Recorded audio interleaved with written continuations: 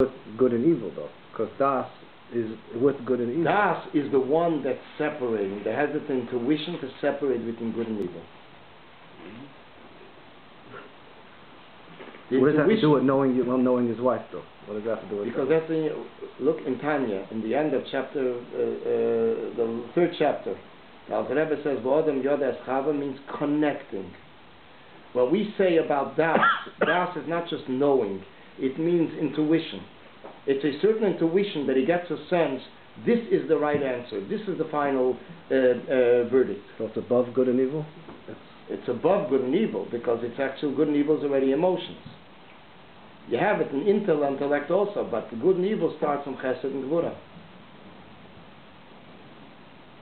The Das is basically the intuition that connects, that gives the person a deeper insight that this is the finalization of what was running around in his mind before that. Why? Excuse me. I just want to bring up an additional detail to this. Why is it that a child is exempt from fulfilling mitzvahs? He's not obligated. He's trained to, but he's not obligated. The reason is because he doesn't have das. He doesn't have this intuition of what mitzvahs are. Because he doesn't have it till bar mitzvah, 13 years old, therefore he's not obligated because he has no connection to it. He can't relate to it. He'll understand it, he's being trained, but that intuition, which is das, doesn't say bin or chochma das, this is a deeper intuition. It says in Tanya that a child understands everything, but he doesn't know how to express it. Right? And a child understands everything, or he has to have a bread till he starts understanding things. Oh, child does not know. A child does not know to call his father till he gets bread. So Chassidus explains he still does not know how he's his father. He just knows it's his father. It's a certain intuition. It's like the child is yet in the early stages of knowledge. Knowledge is the deepest connection that a person has with something, with what he comes in touch with. So Rav Ashlag says that in Tikkun, one of the essential mechanisms, the rising of Malchut to Binah. Yeah.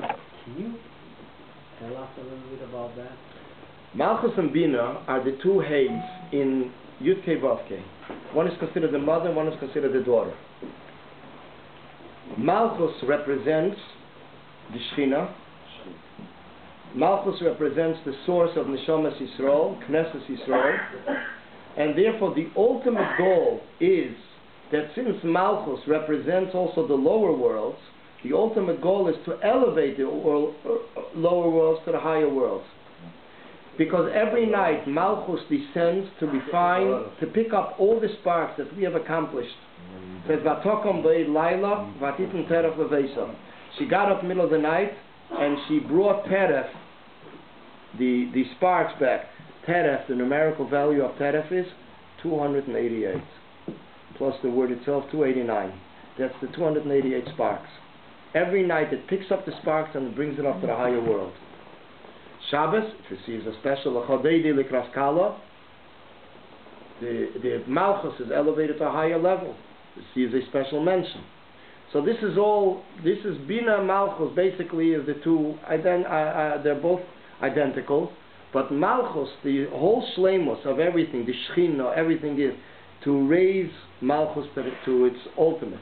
And Malchus is even higher than all the attributes. Higher than Bina, higher than Chochmah. It is a level which is higher yet than everything. Because this is the ultimate purpose. The ultimate purpose is this physical world, which Malchus is the one that channels through everything to this world. And this is the purpose of the world. The purpose of the whole chain of creation is this physical world. That's why this world was created. And that's why the vessels settled in the revelation, settled in the vessels. This is the main part of the dwelling place in this physical world. And that's why it's called a stabilized world. How much is shaykh to say stable in this world, but it's still considered a world which is stable more than the Elam HaTeil. That famous phrase, Tohu V'Bohu, Hoisoteo Vaveo, that's the passage in Chumash. And actually on that verse actually, there is a discourse from the Alter Rebbe, which we explained in this last hour, that the Teo refers to Teo. Vaveo Chassidus doesn't speak too much, speaks more about the meaning of Teo. Teo and Vaveo is emptiness. But Teo means chaos. Va'oretz hoisoseo means the world was chaos. This is the world of chaos. Chassidus explains it's referring to the world of chaos, that word. What's this relationship between emptiness and chaos? I don't remember seeing anything. I can just take a guess that where do we fulfill a certain purpose? Where do we see a purpose in its fullest splendor is when there's a settled and stabilized world. Over there was no world, there was just... So the question is, actually, we didn't answer the question, and I would figure everybody would fall asleep anyway at night without any concern. Why is it that this world was created? So the answer is this world was created because the purpose of this world was, in order there should be a world that follows, that should accomplish something. It should be considered a stabilized world. And as our sages tell us, first comes darkness, then comes light. And therefore, Bereisha Chashecha V'Hoder Nehera, first comes darkness, therefore was Elam HaTeu, then Elam HaTikun. And the purpose of Teu is, in order that Tikun should accomplish what it needs to accomplish in compensating for this world of Elam HaTeu. So the question is, how was it accomplished? Physically. The answer is, the Almighty accomplished it for a short time. But the purpose was for the extension of the chain of creation. Why is the Etz Chaim separate from the Etz Adas?